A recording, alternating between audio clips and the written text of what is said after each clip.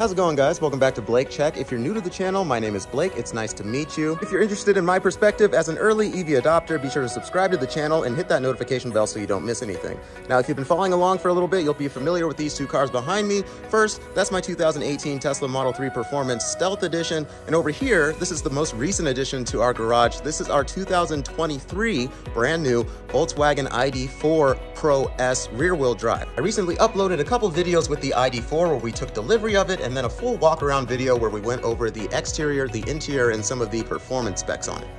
Those two videos will be linked in the description below. Go ahead and check those out if you haven't already done so. Today, we're going to be taking the ID.4 on its maiden voyage, its first road trip to Flagstaff, Arizona. We live in Phoenix, Arizona, so Flagstaff is only like a 2.5-hour drive, but we figured this would be a good opportunity to check out the actual range on the ID.4 Pro S, as well as test it in some high-altitude, cold-temperature climates. So without further ado, let's load up the car and get going. One thing I want you guys to check out is the cargo mat that I installed in the ID.4. The ID.4 actually doesn't come with any cargo pads at all. There's nothing in the trunk or in the cabin, which I thought was really weird. So I went ahead and picked up this Tough Pro cargo mat for the cargo area to protect it from scratches, as well as these lace fit mats for the cabin. So if you're interested in either of these, I'll have them linked in the description below. Go ahead and check those out. But without further ado, it's time to get all of this in there.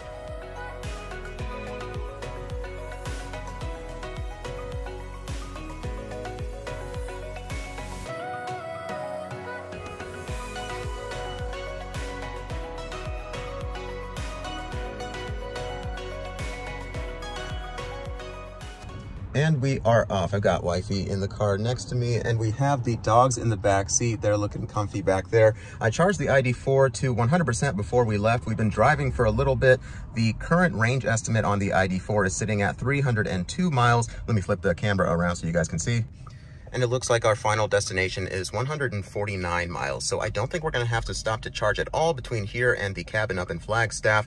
So there's not a whole lot that's gonna happen between here and our final destination, but there are a few really cool driver assistance and comfort features that make long road trips like this a breeze in the ID.4, but I can't really show you guys that until we get on the freeway. So we'll check in again in a few minutes. All right, now that we are on some open road away from that crazy Phoenix traffic, I wanted to show you guys some of the cool driver assistance features and comfort features in the ID.4 that make road trips a breeze. Like I showed you guys in the review video of the ID.4, the first is what's called Travel Assist. That is essentially Volkswagen's version of autopilot, and to activate it, you have to go through a series of button pushes. I don't love how difficult it is to activate, first of all, but once you get it turned on, it's actually really intuitive and really nice. I'll show you guys right now. First, you have to turn on cruise control by pressing this button up here, and then you'll set the speed that you want to be at. And then finally, the third button press is down here, and that you'll see will turn on Travel Assist. And that'll just keep you centered in your lane, and it'll help maintain the distance between you and the car in front of you. Much like Tesla's autopilot, it uses a camera that's actually located up here on the opposite side of this glass. And I think there is a cabin camera down here that will monitor your eyes to make sure that you're still facing forward. And just like in Tesla's autopilot, you have to give the steering wheel some nudges every once in a while to keep it engaged. What is cool is that you can kind of adjust your position in the lane without fully disengaging Travel Assist, which is really nice. In Tesla's autopilot, as soon as you kind of take over the steering wheel, autopilot will disengage. But that's a pretty brief overview of Travel Assist. We're probably going to be using it for most of this drive. It's really nice. But the second thing I want to go over is the back massager in the ID.4. So both the driver's seat and the passenger seat have a back massager. And to turn that on, you just reach down in the door well between the door and the seat. And it's kind of by where the other seating position buttons are. It's back here, if you guys can see it. You just tap that button. And what that's going to do is adjust the lumbar support up and down and in and out to kind of give you a light massage while you're driving. If you guys are like me and you are an old person and a young person's body and you have lower back pain, then you know that sitting in an upright position like this on road trips for a long time can really aggravate that lower back pain. But it's really nice that they were able to turn lumbar support into a nice little luxury feature in the ID.4. But like I was saying, there's not a whole lot of exciting stuff that's going to happen between here and Flagstaff, Arizona. So we'll check in with you guys again when we get to the cabin. Okay, so we made it here to Flagstaff, Arizona. I would be lying to you guys if I told you that I wasn't feeling super anxious on the drive up here. As we started to get higher and higher in elevation, and especially as those temperatures started to drop, the estimated range on the ID.4 really started to tank really fast.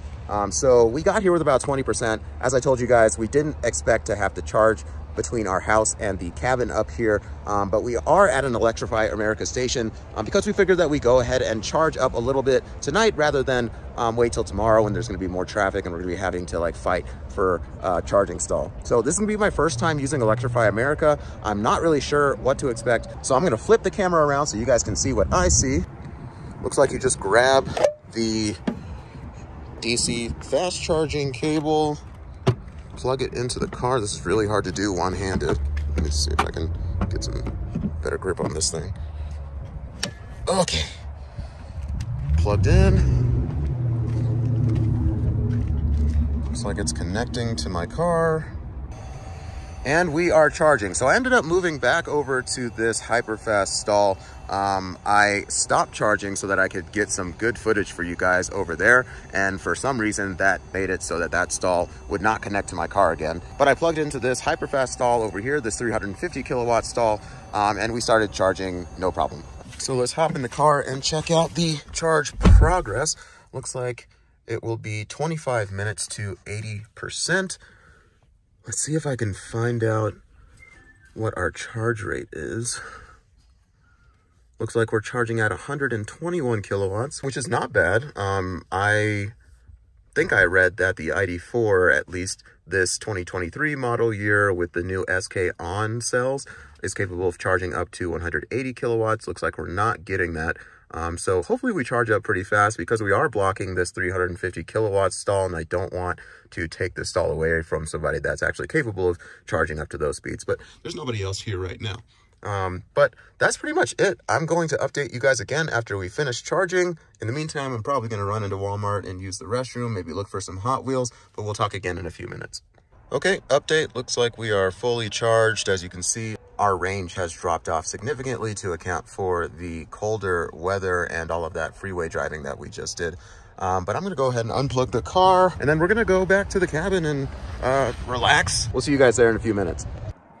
All right, as you guys can see, it is the next day. By the time we got back to the cabin, it was too dark to really do any filming, and we were pretty exhausted, so we went straight to bed. Speaking of which, let me show you guys around the cabin real quick.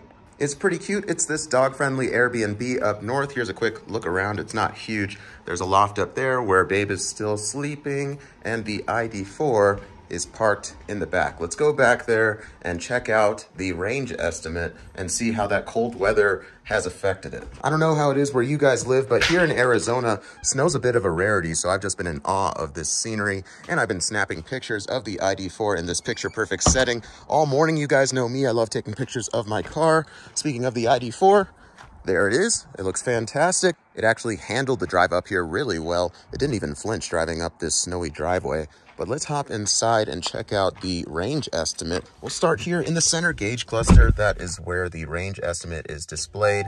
As you can see here, we're sitting at 77%, which equates to 177 miles. And with some quick math that I'll show you guys on the screen here, we can determine what the ID.4 is estimating its max range to be.